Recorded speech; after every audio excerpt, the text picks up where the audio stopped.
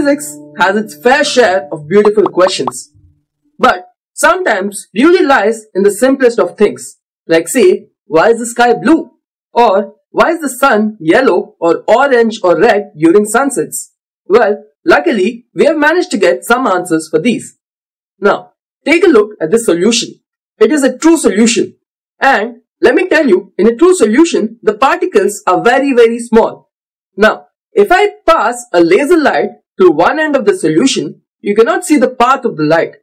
But if I put some Dettol in it, now it becomes a colloidal solution.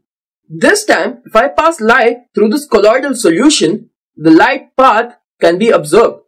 This is because in a colloidal solution, the light gets scattered and this effect is called Tyndal Effect. Now imagine the earth as a big ball of colloidal solution. It in fact is, with so many particles in it. Particles like smoke, dust, water particles and molecules of air. So what happens when light passes through Earth's atmosphere?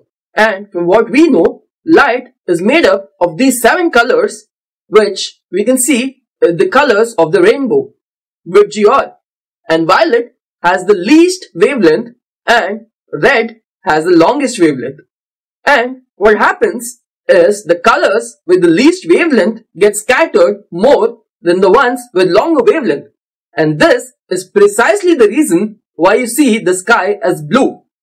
Now, the next time you are in the theater watching a movie, observe the Tyndall effect there, where light is being projected on a screen due to scattering of light by small particles. So what have we learned in this video? We have seen why the sky is blue and also a little bit about the Tyndall effect and its causes and its uses.